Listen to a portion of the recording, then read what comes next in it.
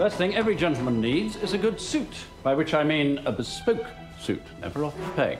And Kingsman suits are always bulletproof. So let's get you measured, and then whether you get the job or not, you'll have a lasting and useful memento of your time at Kingsman. That is a scene from 2014's Kingsman, The Secret Service, a film that has led to both a sequel and a prequel. It also made a central location in that movie a tourist attraction. Huntsman is located on London's famed Savile Row. The Row still makes the best suits in the world. But as we saw, past is meeting the present and future as bespoke clothing adjusts with the times, finds different customers, and cuts a new path forward. Our Jeff Glor went there to take a look. It's amazing how much it's changed here. Oh, yeah. Welcome to Huntsman, Jeff. Great to be here. Yeah. Inside 11 Savile Row, the patterns of famous clients, past and present, are unmistakable. Laurence Olivier, Eric Clapton, David Bowie. These were based off of Gregory Peck's. That's probably our most iconic tweed. I could never be that bold wearing that, but... But a house draped in nearly 175 years of tradition knows change is still necessary. Taj Full took over at Huntsman in 2019. How does someone become managing director at Huntsman? Being able to keep up with the times. Huntsman sits on a narrow street in London that was first occupied mostly by military officers.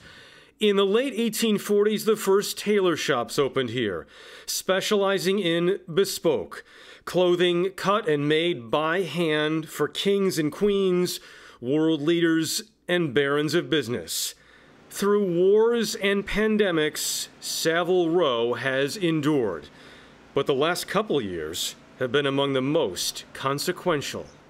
Let's take a closer look at this shoulder.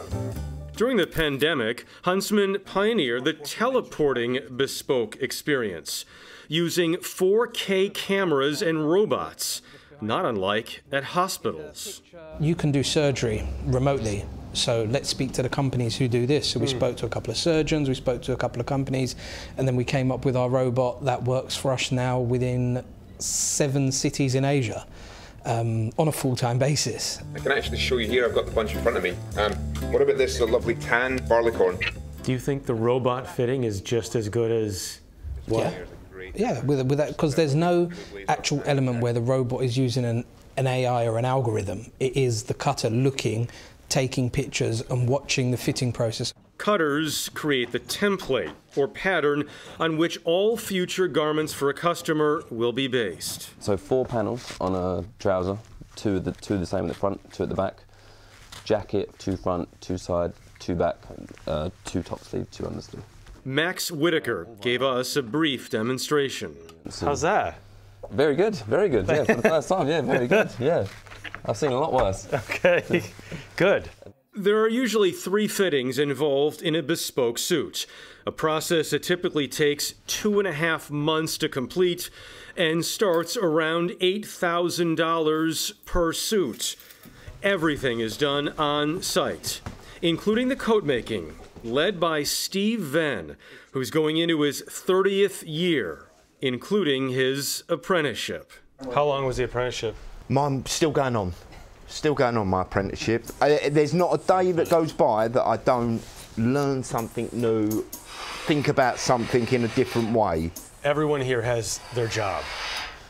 Yes, everyone has their own skill sets. Yeah, so you either go, I mean, in this room we're all coat makers. In the other side of the room you've got trouser makers, so it's a very individual, and then you have waistcoat makers as well. And then obviously you've got the cutters upstairs who make the patterns. What part of the process are we in now? We've got to the stage of the sleeves to go in. So we've measured the armhole, and now we've got to decide the shape of the sleeve to match up with the armhole. Steve, I'd like to remind you, before this started, you told me you were uncomfortable on camera. Yeah. And you now beautifully explained the process uninterrupted. So congratulations. Thank you very much. I mean, I've been doing it a good few years now. I should be able to talk about it. You can make anything work if you feel the right way in it. Exactly. Susan Bender is a contributing editor at British Vogue, who now also works with Huntsman. I think when I first came here, I was quite terrified. It being like Huntsman, the bastion of Savile Row, bespoke tailoring. But once you actually come in here, it's very relaxed and there's nothing to be terrified of. I have to tell you, I didn't expect to see someone in denim at Huntsman. I think that's the freedom that bespoke tailoring can give to you. They can make you a denim suit if you want. That would be a real Canadian tuxedo. Definitely. Bender has introduced a new look for the modern Hunts woman. The idea is it's like replaceable parts. Yes. So you can design whatever you want so that the jacket is constantly being used, but in different ways. So you can add lapel on to a jacket. Right, so it's not a scarf, it's a lapel. It's a lapel. It's great for travel. Redesign. It's perfect for travel. One jacket, 5, 6, 7 looks, if not more. How long should a really well-made bespoke garment last for? 60 to 100 years, if not longer. The tailors on Savile Row believe bespoke is a lifetime commitment and beyond. At Huntsman, the patterns of customers who've passed away hang from the ceiling as the business welcomes in new customers, many of whom had their curiosity piqued by the Kingsman movie. Come on in. The most visited room in the building. In the film, this fitting room is transformed into a secret entrance to a clandestine world of espionage and intrigue. Since 1849, Kingsman tailors have clothed the world's most powerful individuals. Today's visitor could be tomorrow's customer. So if we have a 12-year-old customer who walks through the door who's a Kingsman fan, they're treated the same way as if they're buying a bespoke garment, from start to finish. Because times may change, but excellence will always be in fashion. This is something that you think fathers can hand down to sons and then to grandsons, mothers to daughters and beyond? Without a question of a doubt, it's something I'm looking forward to do with my son. And for me, that is incredible. Like, there's so many things that you can hand down, watches and whatnot, but being able to wear something knowing that your father or mother had worn it previously is also just as fulfilling.